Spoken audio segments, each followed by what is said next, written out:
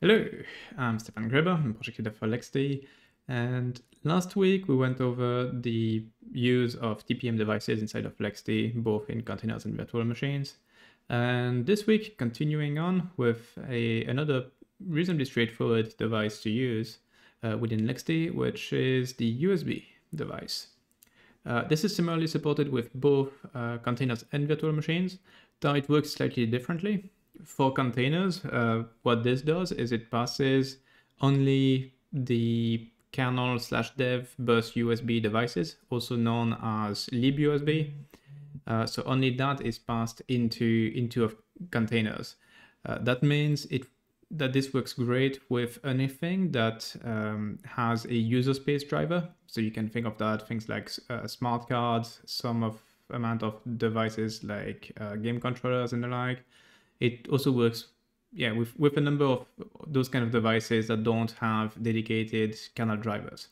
For anything that has a dedicated kernel driver, you're gonna instead end up with a Unix character device, which is then much better handled in, like, say, using either a Unix char device or a unix-hotplug device, as was covered in another video. For VMs, it's a bit different.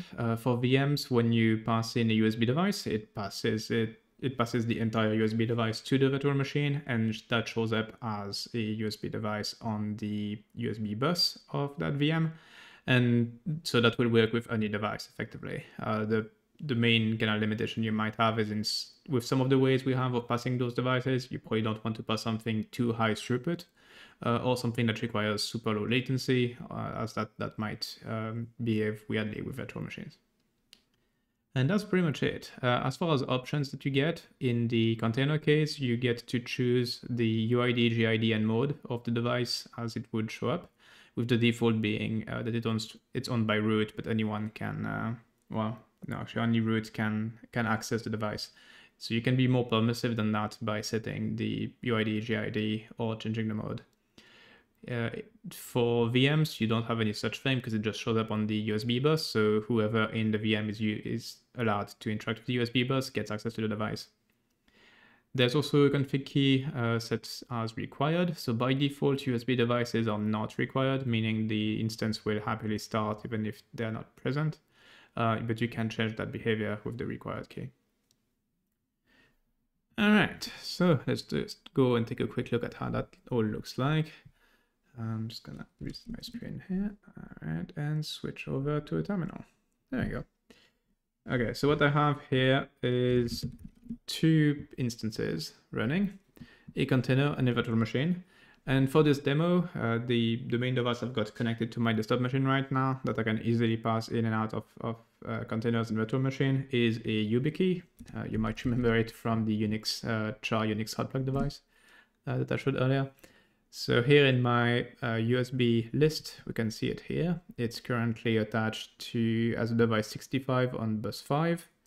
And we've got here the vendor ID and product ID. So vendor ID is 1050, product ID is 0406. Now, if I want to add that to the container, what I will do is do device add, name of the container, which is C1, some device name, let's call that UB, and then USB is the device type, and I need the vendor ID, which is 1050, and the product ID, which is 0406. If I do that, then going inside the container, we'll find dev bus USB 565, which matches the host location for the device, and the device node is there and can be used. All right, so that's the container case. I could now install the YubiKey tools and show that this all works, but it's a normal USB device. It will work just fine. Now, for the more interesting use case, which are VMs, I'm gonna first remove it from the container, because in the case of VMs, it actually gets disconnected from the host system. So you can't share it with multiple VMs or with other containers on the system. It needs to be just given to one VM. And then I'm gonna go here and use the execzip command, but this time with v1 for the VM. And now if we go inside of the VM, look at the USB bus here, you can see that there's a single USB device connected right now, which is the YubiKey. And it shows up with a different bus and device ID in the case of the VM because it's its own USB bus, and so it doesn't necessarily line up with what you have on the host system. If we look at the message, we should see a perfectly normal hotplug event here showing that the device showed up. It's got an HID dev driver that's automatically loaded and just works as you would expect. All right, and now I'm going to be removing it from the VM as well. And I'm going to show a third way we've got of passing devices into a VM. And for that, I'm just going to be using a Windows virtual machine. So if we look here, this is a Windows 11 VM. Just going to log in. Okay. So right now, I don't have any...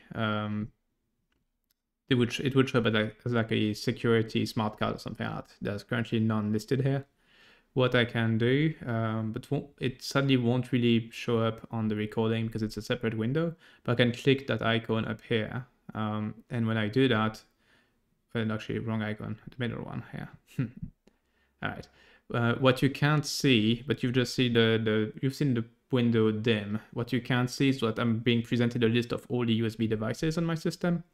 And now I can select the YubiKey on that and hit close. And we see that on Windows it refreshes and it just showed that there's now a smart card reader got plugged in and a smart card has been added. That's the YubiKey. Now if I click on the icon again and I untick the YubiKey, this is gonna cause a hot remove of the USB device and it just disappears. What's very interesting in this case is that it achieves the same. It will attach the USB device to your VM. The funny thing now is that it does that over the remote VM protocol, SPICE in this case, which means you get to share any USB device you have on your machine, regardless of where the virtual machine is running. So in this case, it was running on my system. So yeah, nothing weird there. But I could have run that VM on a different machine in a different room or even different continent. And I could have shared my local USB device with that remote VM using the remote machine protocol, in this case, SPICE. This works really well, but that's a case where throughput and latency should definitely be a concern because you're effectively sending USB data over the internet through LXD's API. And so if you've got a reasonably high latency or inconsistent latency to whatever machine is running the LXD VM, well, your USB device is going to suffer from that. So you definitely don't want to share a webcam, a microphone, or anything like that, which mostly relies on real-time-ish behavior. But it would work fine for some other USB devices, whether it's some kind of scientific equipment, measurement, probe, that kind of stuff. And that's really it for the USB devices in LXD. It's another pretty easy one, as mentioned, but works pretty seamlessly with hotplug support, both in containers and virtual machines, as was showed here. Can be pretty flexible, especially in the VM case, because you can pass devices that are on your Linux system that don't have a Linux driver. You can pass that to, say, a Windows VM, and then it will let you use the driver inside of the VM just fine. And the remote VM through SPICE is a pretty nice party trick, if nothing else.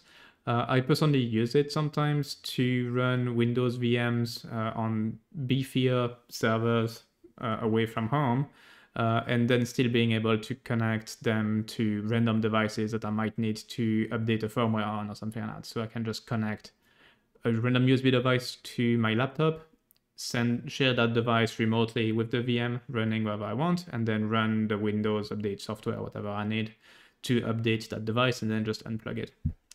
That works pretty well. It's very convenient sometimes, and definitely a nice thing for LXD support. So if you've got any questions around USB devices, feel free to leave them below or on the community forum. I'll have the documentation page linked in the description, and I'll see you in the next video. Bye.